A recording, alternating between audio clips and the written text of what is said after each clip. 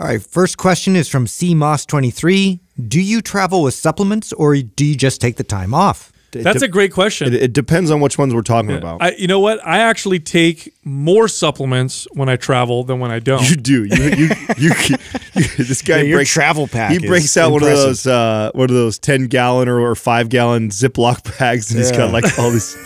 I'm waiting for the time that we get stopped. These are walking pharmacies. Stopped at the airport. No, I do too, because you actually we can count on you probably to have everything. Personally, I would say the one that I most, because things like creatine and performance stuff. Sure. No need to take it. I don't even worry about bullshit like that. But I'd say there's two probably. My vitamin D, and then probably our Organifi green juice. Yeah. Mainly because I know I need to be pretty consistent with my vitamin D. That's already tough for me as it is, so that's a consistent one that I bring. And then the green juice, because it's very, very rare that when I'm traveling, I have a hard time at home getting enough of my greens in on a regular basis. When I'm traveling, it's almost guaranteed I'm not going to. Yeah, exactly. I'll do greens. I'll also do like elderberry or something to help boost the immune system. Like that's something I'm always conscious of, like just traveling and being in the same fart box as everybody else and like breathing all that same air and everybody's like bacteria they're just slinging out there in the. So I've got one for you then, if that's what you do. A little hack, since we fly so much. I now take the green juice and then the immunity from them, and I mix them, and I freaking before I get on the plane. How's that taste? That's just, it's not bad at all. Yeah, I mean the green's great. The it's a little, anyways. No, it works. It's fine. I mean, it's not like fucking your favorite pink lemonade or some shit, but we've done a lot worse. No, because when I travel, the two things that I consider are sleep, because sleep is always off when you travel. It's harder to go to bed. We tend to go to bed later. Usually, if we're traveling, there's a lot of excitement going on, especially if it's for work. So I know by the time I lay down, it's going to be hard to get my mind to kind of wind down. And then the other one is vegetables, like you said, Adam. Really, really hard to get good quality vegetables when you eat out. And if you do get vegetables, either fried or covered in not even real butter. It's usually some kind of whatever oil. So and you get a small amount too. So. And you get a small amount. Yeah. And for me, I need to have a certain amount of greens for digestion and just to feel good or whatever. Yeah. So I do the green juice very regularly when we travel. Yeah. And then I do the gold juice at night for the sleep, to help with the sleep. There you go. Or I'll also take melatonin. Melatonin I don't like to use on a regular basis, but occasionally I'll use it when I'm traveling.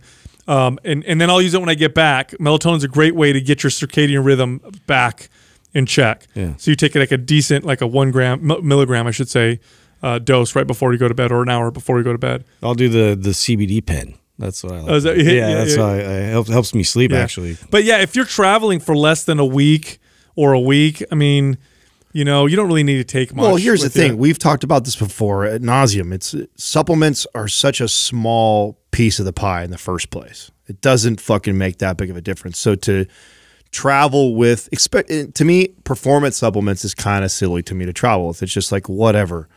But I think I see some value to somebody who knows they have a deficiency somewhere. Like for example, my vitamin D. It's like something I need on a daily basis. So I don't know. I feel like that makes sense to take something like that. Dude. And I think that if you know how better your digestion is and how you feel when you're regular with your vegetables and greens, and if you know you're probably not, I see value in that. But creatine, branched chain amino acid, fucking protein shake stuff. It's like when you're traveling, you're trying to maintain more than anything else. You're not trying to like progress forward. You should have seen how I used to travel. Oh my gosh! Oh, I was bad. With your 6-pack bag. And I would have all my protein powder servings. I'd have pre-workout servings. I've had amino acids. So and because the containers of those things are so big, I couldn't bring them in the containers.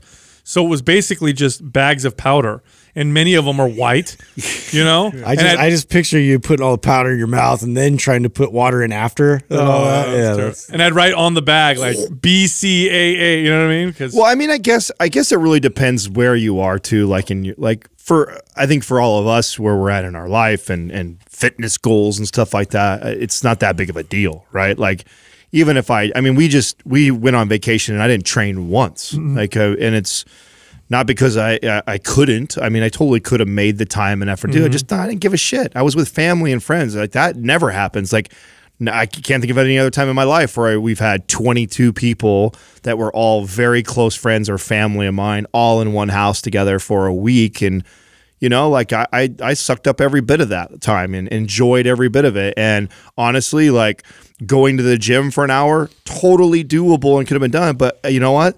I valued more that 1 hour that could have taken to go to the gym of more time with those family members to me. And yeah, you're right. You know what I'm saying? And absolutely today, what I look like, I'm fallen way off in my eyes of what I look like and feel like when I'm in really shape. But I'm not healthy anymore. I'm a little softer than what I was 2 weeks ago or 3 weeks ago, but it ain't nothing that I can't get right back to within about a week or two of like dialed in. No, that's a good point. And I think it's important that you look at what the real value is of a vacation. Is the value of a vacation to, go after my fitness goals? Maybe. If I was competing, maybe totally different. I know some people who love to exercise when they travel because it's when they have the time to exercise as much as they want. But if you're like, for me, when I go on vacation, the value is the people around me, enjoying the environment, what I'm doing. Now, if I travel with Jessica, we both like working out. Oftentimes what we'll do when we travel is a couple days, we'll wake up early to go work out, but that's part of the vacation fun for us. But yeah, I agree with you. I think if you're on a trip, because I've had clients tell me like, what do I eat? What do I do? And I go, just don't go crazy, but don't be an asshole. Yeah, just go enjoy yourself. I mean, that's what it's all about. 100%.